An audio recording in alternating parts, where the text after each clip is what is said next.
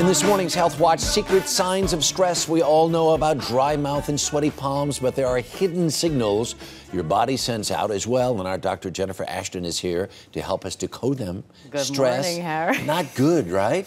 It can be, and that's really one of the big myths, is that stress is a normal physiologic response in our body and our brain to a stimulation, okay? And people have heard of the fight or flight response in the body. That's usually with a threat, but any stress, whether it's a physical or emotional or psychological one, can produce a response, and for some people that might be a positive or beneficial thing. It's not always negative. All right, let's talk about some of the different secret signs that you may not recognize, including cravings. Yeah, cravings. Well, you know what? Desserts is stressed reversed. So think about that one. Stressed is desserts backwards. I like it. Okay, listen, people know when they crave comfort foods, and there's an unclear, probably complicated, intricate mechanism that goes on in the brain. Probably has to do with some carbohydrates and serotonin, which is a feel-good neurochemical. Yeah. But listen, you want to keep it under control. It's a neurophysiological response. Exactly, Harry. Yeah, okay. A little chocolate, a little ice cream might make you feel better. A lot, not a good thing. Not such a good, and over the long term, skin problems. I think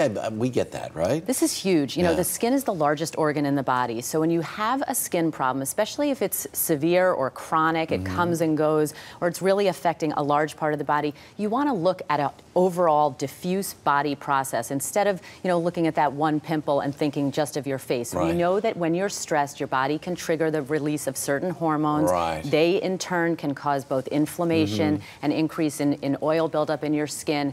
And you want to realize that it's your body telling you, I'm stressed. Time to chill. You get sores in your mouth sometimes? Yeah, listen, this could be anything from psoriasis, eczema, acne, cold sores. Again, you want to really listen to your body. This is your body saying, this is an overall process, and I'm showing it to you in my largest organ.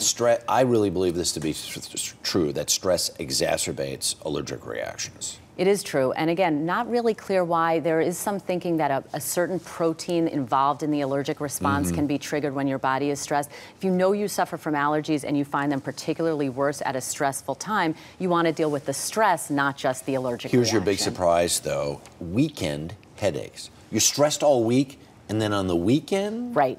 And people see this after big exams. They'll get a migraine after the event, after the test.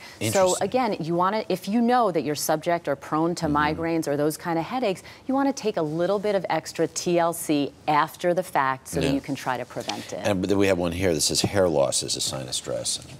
What do you think about that, Harry? You never seem stressed to me. No, never, ever. Deep down inside. Dr. Jennifer Ashton, thank you so much. You bet. A lot happens early on The Early Show, weekday mornings on CBS.